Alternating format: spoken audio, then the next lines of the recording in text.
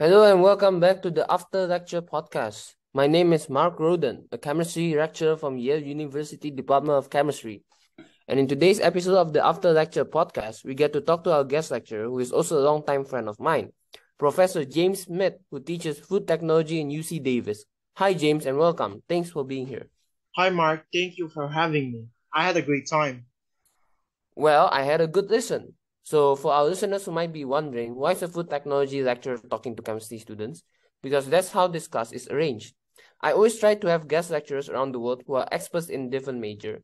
They have given their time to be here to share their knowledge so the classes can be more interesting.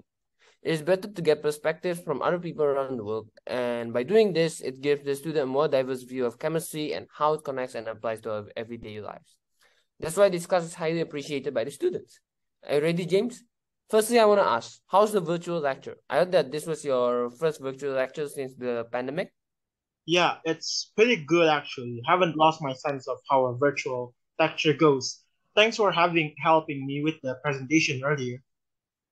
You're welcome. Should we dive into our discussion now? Right, bring it on. We may have missed it, but why did you choose to study and teach food technology? Well, coming from a family that's big on food, we had a lot of different family recipes. From our families, the amazingly delicious stuffing during Thanksgiving to some of the best barbecue ever on 4th of July. Sometimes we even have some curry from a family friend. Gosh, you're going to make me hungry. Yeah, but that's not even the best of it. Why I really wanted to become a food technology was when my family went on a week-long camping trip. We tried to bring our own food, and it sparked my interest on how food is actually processed. Well, like how to prevent it from being spoiled, how to package it properly. That's really interesting. So your interest actually began from a real life experience you had. Yeah, and many people actually get it from different places. For some of our college students listening, they may have simply been forced to take a major by their parents, or some of them may follow a friend, or I don't know, something else. But I'm sure that some of them have an interesting story to tell. You know what? I'm looking forward to hearing them talk now.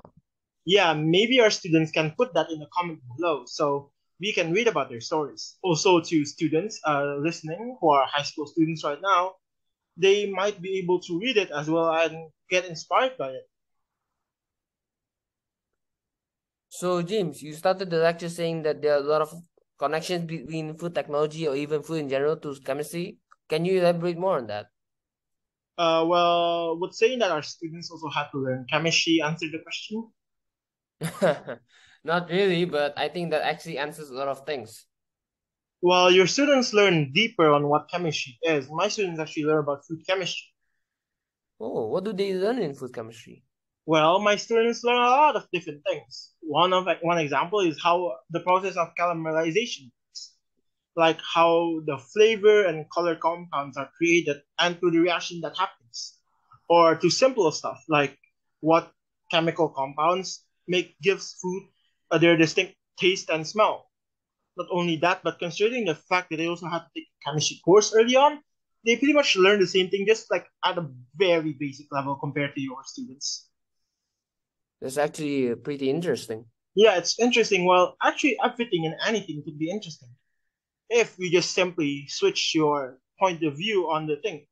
Like, do you know there are fruit out there that changes a flavor? Like a fruit, you may have heard of it. A fruit that changes the taste of fruit from sour to sweet. It's called the miracle berry.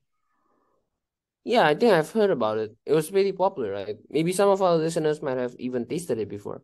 So if you have, share your experience with us. Well, scientifically, it's called the Synopsilum dulcifer. The taste-changing substance is actually miraculin. Naturally, miraculin happens as a tetramer, which is a Combination of monomers. yeah, exactly. And those monomers are grouped into dimers, where within each dimers lies some covalent bonds. But I'll let you explain that. So for our non-science friends, covalent bonds in its simplicity are the bonds that happen when two atoms attach to each other by sharing electrons. Yeah, in its most simplest form, food actually consists of atoms, just like everything else. I discovered this interesting berry that we talked about while I was writing my graduate paper, in fact. Why did you choose that as the topic of your graduate paper? But that was because I was actually working in a molecular gastronomy lab, like of the chef. In the test lab, we actually tested whether this fruit will work in an edible bubble just to figure out in a dish and like how it Edible will affect the bubble. consistency. Yeah, an edible bubble. In molecular gastronomy, they have this method where you make a film around a liquid. They use sodium alginate and calcium chloride for that.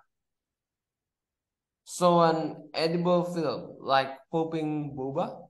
Yeah, similar to how popping boba feels, but half the time the spheres are larger.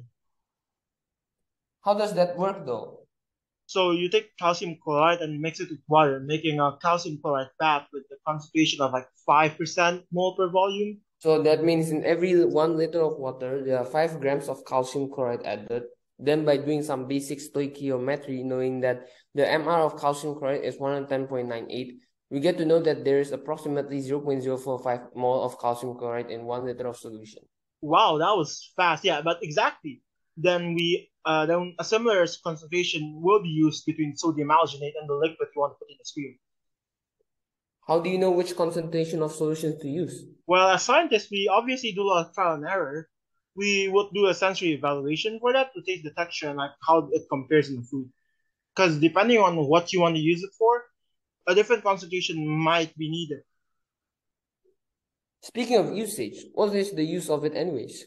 Well, the most common way, or at least the most famous way of using the spherification method, is by making caviar. Not exactly sturgeon caviar, but they look like caviars. And when you bite into it, it pops and it gives the food a whole different flavor profile inside your mouth. That technique sounds amazing. Yeah, it is. And in fact, maybe next time when you're visiting California, I could probably make it for you. Yeah, sure, I would love to try some. Also, I guess that's all the time we have for today's podcast. How can the students reach you after today?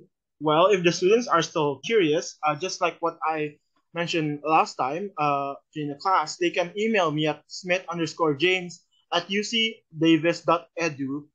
Students can also reach me via Instagram. Just look for Food with the Smiths. That's Smiths with a Y instead of an I.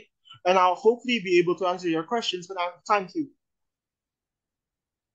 All right, thank you very much, James, and I hope to see you again soon. We'll see you next time in another episode of the After Lecture podcast.